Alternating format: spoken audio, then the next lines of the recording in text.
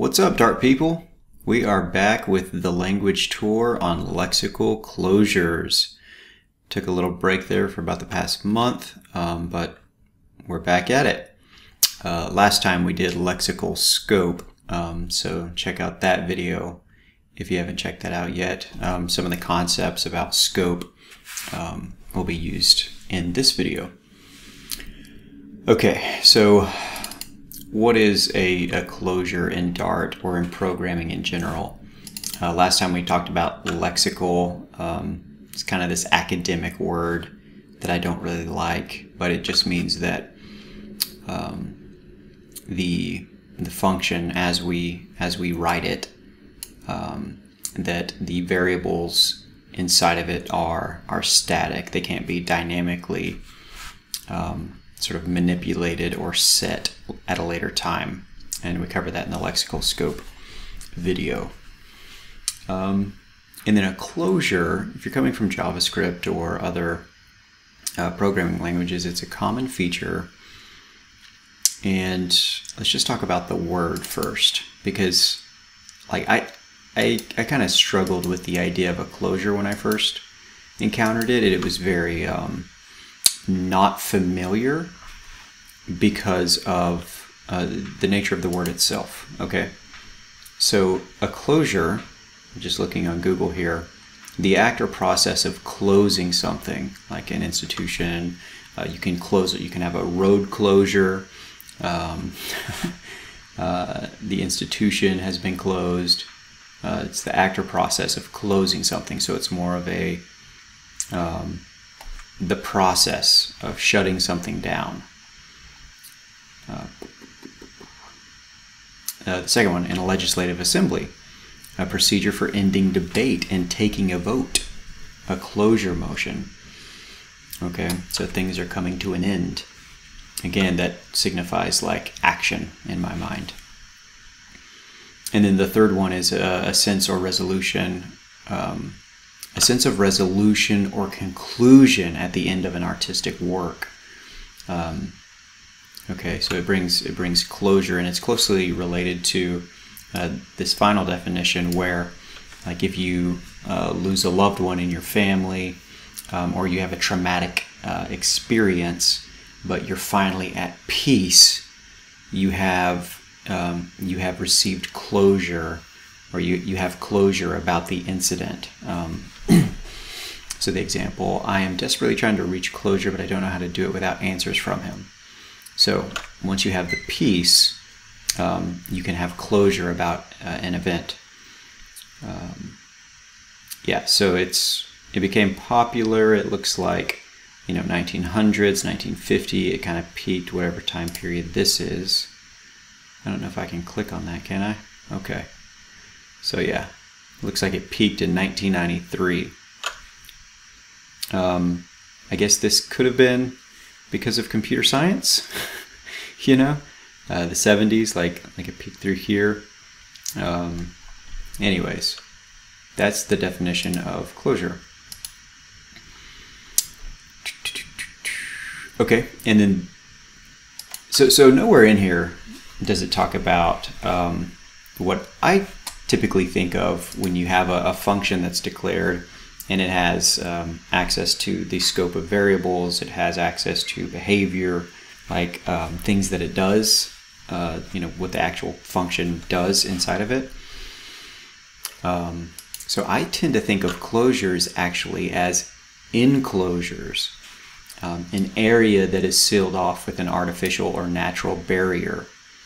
Okay, and if we look at that artificial or natural barrier are these curly braces. Anything inside here, and for that matter, top level global variables are available to the function when it's called later, if you're passing it around as a closure. Okay, so this is how I really think of it. I really wish they would have used the word enclosure. What else do we have here? Yeah, you can think of a document or an object. So let's say you have a feather, okay, like a special feather from a bird, and you write a letter to somebody who's a bird admirer, and you put those two things together in an envelope, you have created an enclosure, or if you have a place where cattle are grazing, they are enclosed. If you have a sort of like religious community or something like nuns, the nuns kept strict enclosure. It's the state of being enclosed and scoped from the surrounding world. So I really like to think of these things as enclosures, but closure is the word. And I asked about it in the Flutter Discord community a while back about this very thing, explaining my misunderstanding of the words. I don't have a link to the source, but this person, I assume it's a person, I guess it could be a bot, but they are saying this, that Peter Landon defined the term closure in 1964, having an environment part and a control part, having an environment part and a control part, so there's two things, as used by his SECD machine for evaluating expressions. Joel Moses credits Landon with introducing the term closure to refer to a lambda expression whose open bindings, the free variables, have been closed or bound in the lexical environment, between those curly braces, resulting in a closed expression or closure. So I think this is how it may have come about. It's a closed expression. They just called it a closure. But the more natural everyday use of words, it more closely resembles an enclosure, is my personal opinion. It helps me understand it anyways. Okay, and then there's just some more information. So that was nice feedback from the Flutter community there. Thanks, Oppie, with 2 eyes. Okay, yep, enclosure, closure, we define those. So a closure, so here's what Dart says about it, the Dart docs. A closure is a function object that has access to variables in its lexical scope. Okay, so let's first talk about a function object. If I, so sort of disregard what's going on up here in this main function for now. Well, I guess it's okay. So for example, is the main function a closure right now? I don't think it is, because when I look at its return type, it says it returns void. Okay, this function also returns void. This function returns void. I could create a function that returns, and I could create this function called return 5, and all it does is return 5. Okay, have I forgotten how to? Oh, it's not used, of course. So return 5. Yeah, so we're calling it now. So it's going to return 5. So this isn't a closure either, whether I invoke it with parentheses like that, or I say return 5.call.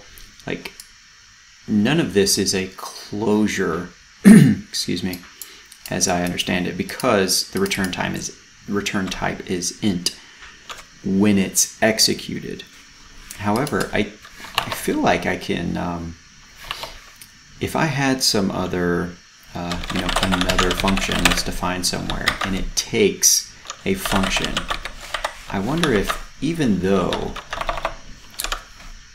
return 5 returns an integer, if I can pass a representation of it. You see how I'm not invoking the function there? I'm just passing in a reference to it. If I could then, maybe another function is defined like this. I don't know what it's going to do, but let's just say, let's define it. It takes a function. Let's leave the type off for now. I'm just playing around here, so bear with me. And then we're just going to print whatever function we're passing in, okay? Let's comment this out. I will use that for demonstration purposes later. So now it looks like everything's good. See, I think I actually have to call my function to get this to work because it's nested in here. Okay, so wait, is it? No, it is a sibling of my function. I wish I could collapse these lines, but I can't. Okay, so we don't have to call my function here. I'm just going to Command Z. So when I run this, it should run main. It will come down here. That function's defined. It returns it twice. It's not going to print anything. It's just going to return it in the background. So we're not going to see anything over here. What is going to happen though is when it compiles and runs, like this thing is going to be defined. Then when we invoke another function and pass in a reference to this, we're going to print it. So what do we think it's going to print? Do we think it's going to print what is returned, or do you think it's going to print a sort of message that says this is a function? Let's find out. Aha! So it returns a closure, or it's printing closure main return 5. So even though this is returning an integer, return 5 is both a function that can be called and a closure, depending how it's used. If you just call the thing, then it's just a function that gets called. If you pass a reference to it, okay, now you're using the sort of closure representation. So it can wear two different hats. It can say, hey, I'm a function, call me, and I'll do whatever you want me to do. Or pass a reference to me later, and like this is really just inspecting what the thing is. If I invoke this as a parameter, so this is the invoked thing. So now I feel like that's going to resolve to 5. And because we haven't specified the type here, I think it'll just print 5. So let's see what that does. Okay, yeah. So that's what happened there. We could get very specific and say, pass me a function. Now we're expecting something of type capital F function to be passed in. This resolves to an integer, so it's like, whoa, the argument type int. See, it knows because it's defined like that. It knows when I invoke it, and that's why it gives me that error. But if I take those off now, it works because a reference to this is a function. Invoking it returns the integer. Okay, so this is something I just wanted to play around with just a little bit so you can see that you don't have to explicitly return a function, which is what we're going to do next. Okay, I think I can delete all this now. Boom. And then I'll return this back to how it was. Okay, so a closure is a function object, regardless of the type. It is a function object that has access to variables in its lexical scope. There's a video on that, even when the function is used outside of its original scope. So you can pass it around like a reference to it. Okay, functions can close over variables defined in surrounding scopes. So I'm going to show you something here. For this sentence, functions can close over variables defined in surrounding scopes. So what does that mean to close over the variables in surrounding scopes? Okay, so let me see. I have this fancy new tool called Screen Brush. Let's try it. All right, so let's look at my function here. So inside my function, and if you think about what like functions and classes can sometimes look and feel the same. So for example, I have this little exercise ball here. It has a property in that it is round, and it also has behavior. It rolls. Okay, so it has property and behavior. This is something that classes have, properties and methods, right? So this function has this property. Okay, it has a variable called inside function. It has another function in there that's kind of a property itself. But then at this level, it has an action. It has behavior. This is what my function really does. To the outside world, it just prints inside nested function. However, inside nested function is defined inside of nested function. So my function has access to inside function, nested function as a sort of reference, like it can call it, but inside nested function, this variable is kind of like a private variable to the outside world. It cannot be seen going outward. And in this behavior inside nested function, it also cannot be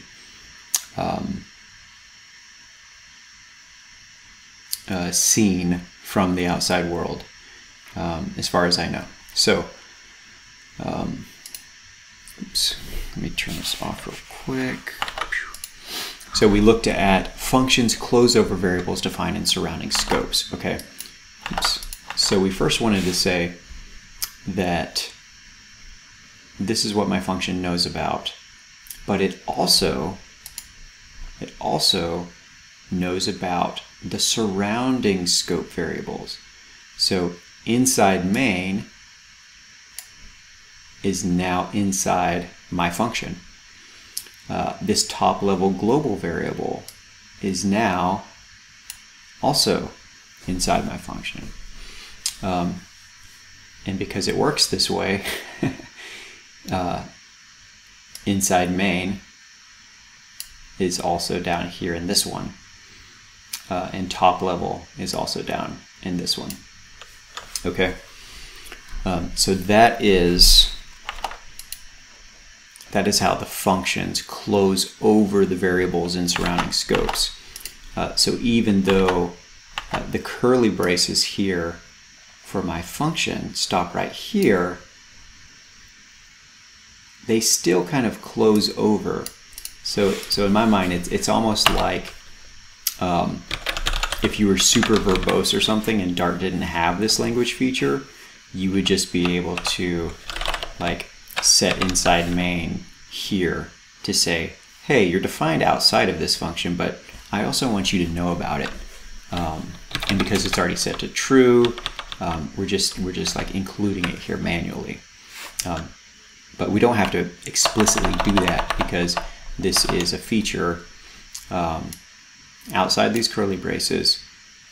It closes over these variables, so my function knows about these top level things. Similarly, this nested function, okay, it not only scopes this variable to itself and doesn't allow it on the outside, but it also closes over this one. So nested function knows about its sibling, inside function variable. It also knows about inside main and top level, okay, all inside of here. So that's what it means when it says functions can close over variables defined in surrounding scopes outside of the curly braces. Okay, I had typed this here to show that trying to print inside nested function, right? Let me bring this back. I will clear it. How do we do that? Like that. Yeah.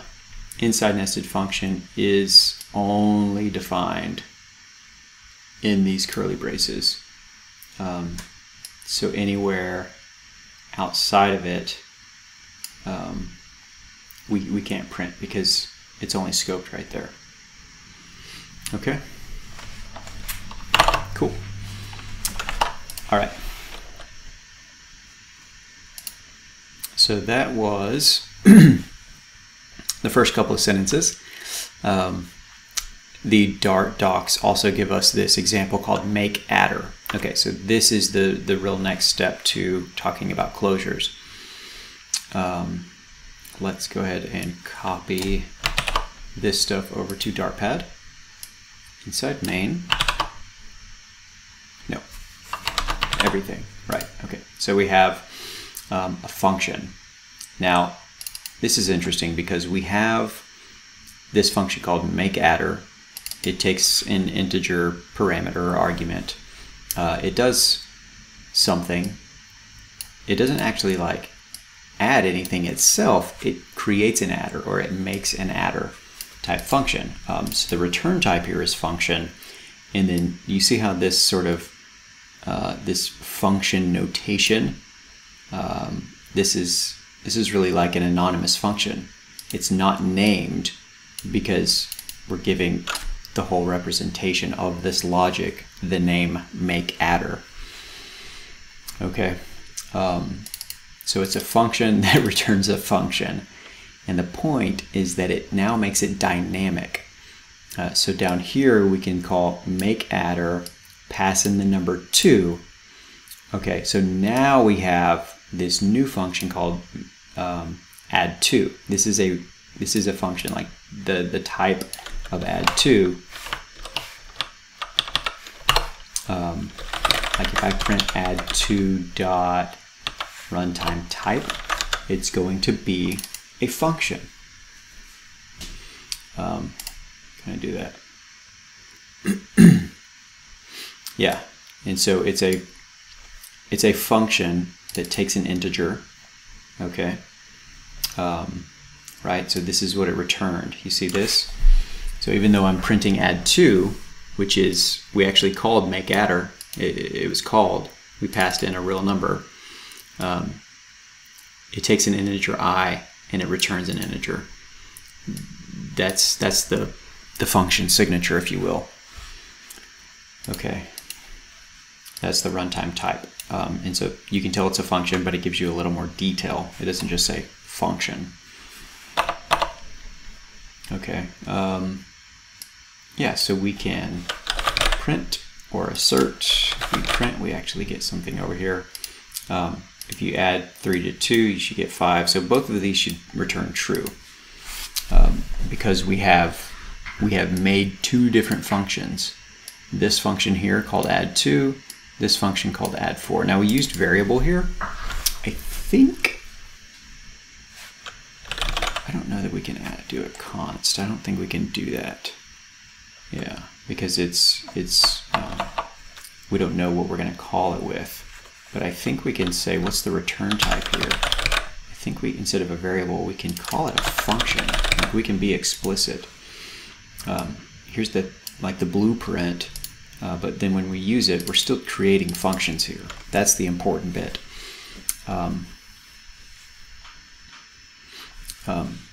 Yeah, so add by, when it's called here, like make adder 2, that variable is enclosed inside what is returned. So it's sort of this static, potential energy, the number 2, that's just waiting to be used. And as soon as we assign it to add 2, as soon as we call add 2, it gets applied to 3. So we're passing in 3 there. It applies the 2 that it knows about from earlier and is equal to 5. So that's another way I like to think about these is whenever you call the function that returns the function, the closure,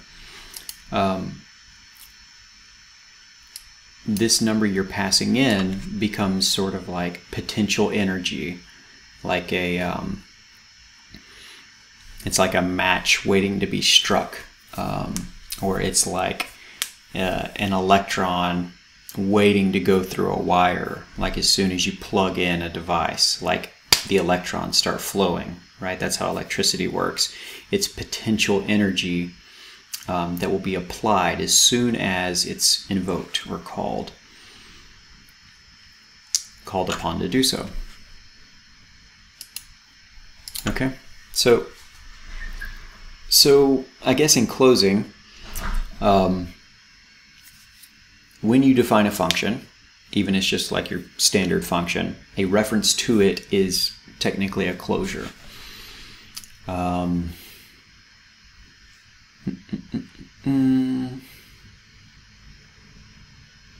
Two is that function. Yeah, what happens if we just print makeAdder? I wanted to do that real quick. If we just do a reference to makeAdder, you know, compared to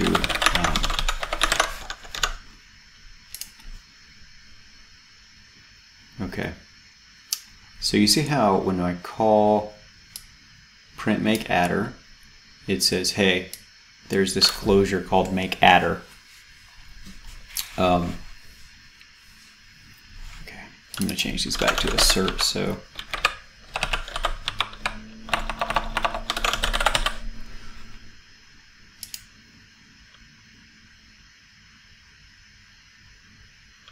okay, I did this earlier. Okay. This is interesting. All right, check this out. I just discovered this. Okay. If inside main, okay, this is our entry point into our program. If we print makeAdder, this is a top-level function. It's kind of global, right, outside of main. I'm printing a reference to it. So just like we saw earlier from the previous code, printing a reference shows you that it's a closure. Okay? So just by defining it and passing a reference to it, it's like, that's a closure. Plain and simple. So this is a closure. Now, well, it's going to be like that. Let's change that to a var. Okay. I'm going to run this again, just so we can see it very clearly. Well, it's a little bit different now. Where was I doing that? Doesn't change anything. I just thought. Interesting.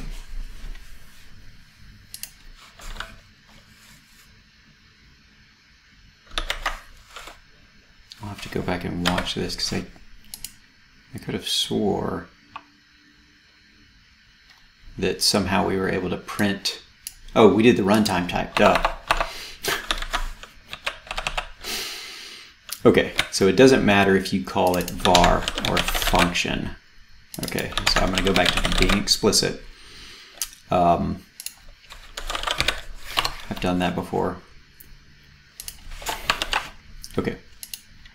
All right, let's print this again. Final demonstration. Printing makeAdder shows us that it's a closure. Okay. add2 is a function that is created from calling makeAdder with a parameter with an argument of 2. Okay, that's why we named our function add2.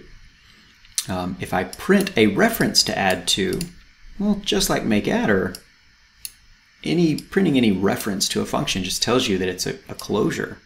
Okay, in both cases we say it's a closure.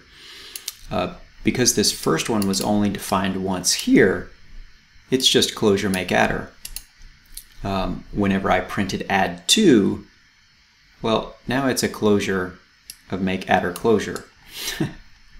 Okay, so this is sort of dynamic in the sense that it can be called with any arguments, like any number that it expects. Okay, so it's dynamic in that sense. But also the different objects that are created, the function object that's created from that is also a closure, made from a closure. All right, so that's why you see that notation. finally, the thing that was tripping me up was just printing the runtime type. So this is almost like at compile time, it knows that this is a closure, but whenever we actually, the runtime type at the time gives us this more detailed information that add 2 and add 4 take an integer and return an integer. Okay, and we're saying it returns an integer, so let's just print and verify that. Add 2 if you pass in 3, it'll be 5. Add 4 if you pass in 3, it should be 7.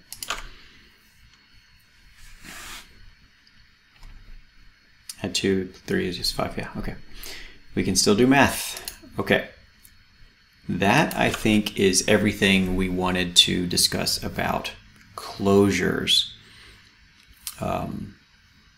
Functions that enclose the things that they are either defined or called with, like if they're, especially if they're returning a function. It's a way to make functions even more dynamic. It's dynamic in the first place, so you can call it like that. So it's kind of a tricky concept to get your head around. It's almost like function inception, which is what we saw here. There's a closure and a closure. If you've ever seen the movie Inception, yeah, kind of tricky, but the important thing is that when the function's defined, it has properties and behavior. If I return a function and I call it with those parameters that it expects, it creates another closure that I can then invoke at a later time. So I'm sort of passing these things around, invoking them at a later time. So they are in turn dynamic. And that is it for closures. So next time we'll go over to testing functions for equality, and then finally return values, and we'll be out of functions, and then we'll breeze through the operators. All right, thanks for spending your time with me.